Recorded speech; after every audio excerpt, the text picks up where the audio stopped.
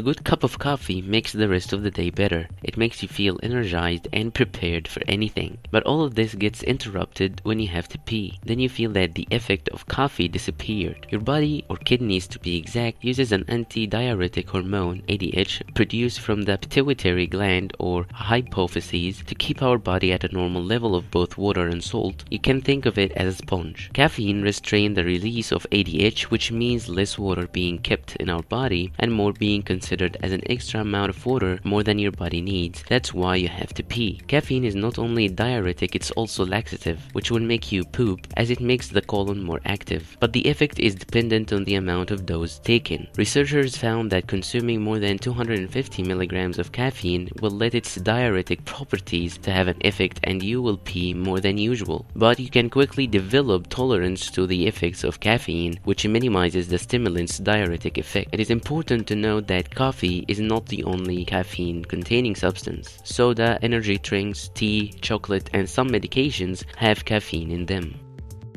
Subscribe for more videos, turn on post notification, like the video if you do. Thanks for watching.